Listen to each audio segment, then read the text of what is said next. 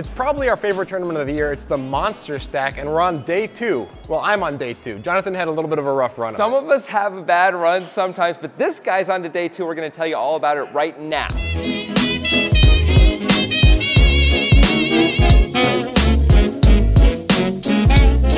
Yeah, come on over here. Grant, nice to meet you. Absolutely. So we mentioned that Jonathan didn't exactly have a good run. This hand kind of exemplifies the type of run that Jonathan had, which he's still a little bit salty about because it was less than 24 hours ago. Pretty salty. Yeah. This is the worst I've run in a tournament, I think, in the last 10 years. It's pretty crazy. The Monster Stack makes it easier to run bad in a tournament because you have so many more chips. So, you keep absorbing bad beats, which is definitely what happened. Here's an incredible hand that happened at my table. The blinds were 150, 300. Under the gun, the blinds were 75, 150. The under the gun raised to 300. +1, who's a new player at the table, his first hand calls. Remember this. Remember, +1 +1 is the player. Yeah. He calls. I'm +2. I've got ace, jack of clubs. I call. We get like 3 other callers. We see a flop.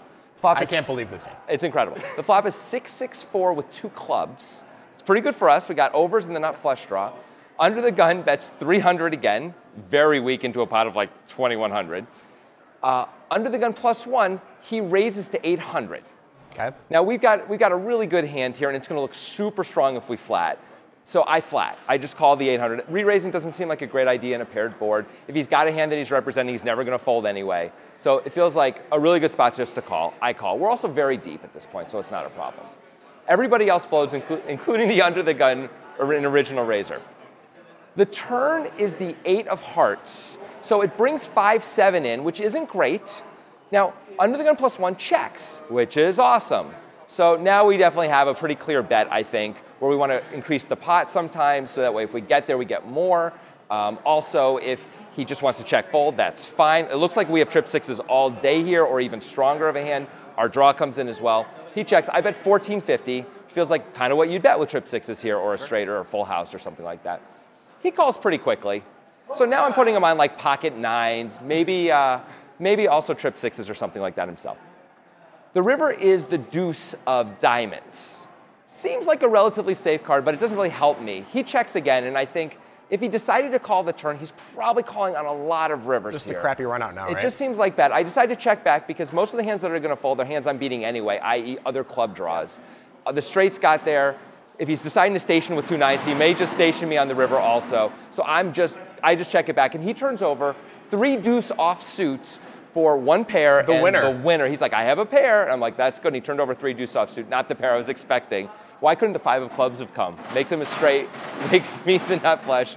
Anyway, that was the way the whole day went. Every hand, especially against that guy, went just like that. What are you going to do? You can bring down here.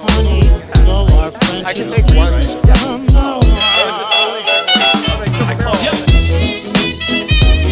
So Grant did make day 2 of the Monster Stack, as we said. Grant, tell us like one of the cool hands you played. I actually only had 1 cool hand, and honestly, I don't think I took a very good line. I think it was kind of a bad line as a bluff. Fantastic. But this very active guy opened in the hijack, and I was in the big blind. He opened at 650 at the 300 big blind. We're both very deep.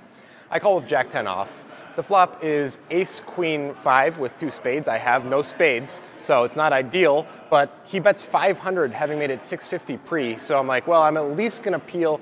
Maybe I'm gonna raise. I decide I can rep aces later a lot more easily if I just peel here and bet rivers a lot of the time, because this guy is super active. He doesn't have to have it. Yeah. I call.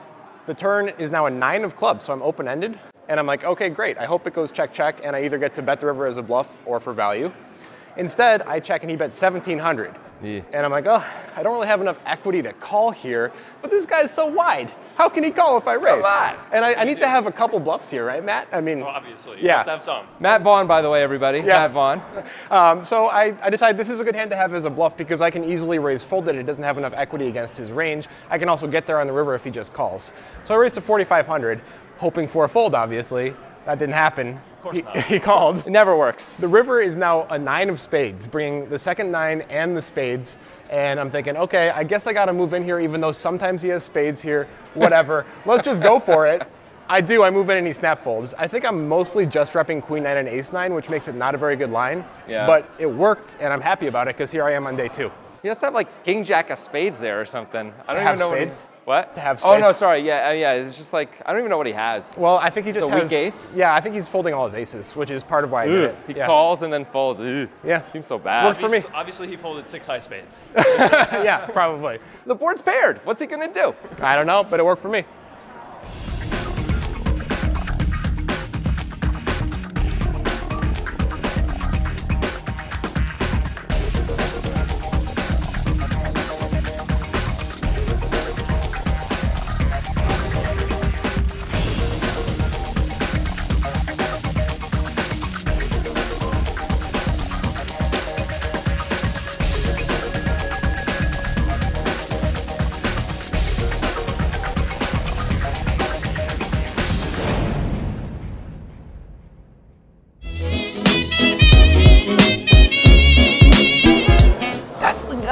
Were you filming? It's the guy that I played the hand against. Oh, really? All right, you saw him before. It's Matt Vaughn, poker vlogger, YouTuber extraordinaire. He's also in day 2 of the Monster Stack. Matt, what do you got for us? How was the day? Tell us about a cool hand. Well, I did a lot of really bad stuff. I actually think the Monster Stack was probably the worst I played all summer. Nice. And it's my first day too. You did so it. Makes sense, you know? Maybe there's a lesson. I don't know. It's all skill. Yeah, poker's all skill. So I did play several interesting hands. This one was against a player who was definitely recreational. He was drinking from like level 1 all the way through the day. Sounds fun. Yeah, it was very Perfect. fun. But this hand was in level 2. And I open at 5,100 blinds. We're like a million blinds deep. I have, what do I even have? Pocket 10s. Okay. you go. Pretty good hand. It's good to know what your hand good is, hand. so that's good. So I raised to 300 in middle position. The big blind calls. We're heads up. I already know at this point he's a little active. He's not going to be folding a lot of big blinds. So, you know, we go heads up to a flop. I'm pretty happy about the situation. Sure. But then the board comes king, queen, deuce, rainbow. And I'm a little bit less happy, but you know, still okay with it because he has every hand, basically. Yeah, sure. So I decided to check behind. Cool. Makes sense. And the turn is another king.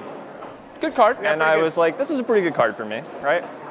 But then he bets 700? 700 into like Into 650 or 7 something? Yeah. No, 650? Yeah. Yeah, you're right. So I was even less happy. That might lean me towards a call a little bit. Yeah, it's like, what are you doing? So Yeah. I didn't say this was going to be a hand I played well, by the way. just putting that out there. So I do call. So far, so good. And the river is a 9. And it's just pure rainbow board. Nothing's out there. And he bets 1,600? Yeah. And I was progressively less happy throughout the hand, Yeah. over and over and over. So when he did that, I was concerned because I hadn't really seen him bluff. He was definitely passive across the board, but I have one of probably the best hands I can have here. You blocked Jack 10 too. I That's blocked good. Jack 10. I blocked King 10 for whatever that's worth. Yeah. But he has a lot of kings possible. Yeah, he has king. So I was definitely nervous. I started talking about how annoying the king was because it made me so curious. Yeah. And he gave me like the best speech play in the world to let me call. Really? What did he say? He very quickly said, "I'll show you," after I said I was curious. So I'm like, well, obviously he wants me to go away. Yeah. So I literally had that thought to myself, and then I kept thinking about it a little bit more and a little too much more. And eventually I was like, I haven't seen him bluff yet, so I'm going to fold. So he showed you? And I folded, and of course, he's man of his word. He showed me. What do you have? He showed me the ace-jack offsuit. Woo! Strong. So that was good. Still made day 2. Yeah, well, you Day know. 2 is in the books. Anyway. But I would also like to say that I won several 20% equity type hands. Good. All in. One of them I was at risk against Barry Schulman. Nice. 3 hands from day 2. So Really? Yeah. So All right. Several I of them you I won. did it right. Nice. I Hey, did something right. Whatever it takes to get to day 2. These guys are going on. Hopefully we'll have an update tomorrow about how that went. We'll see.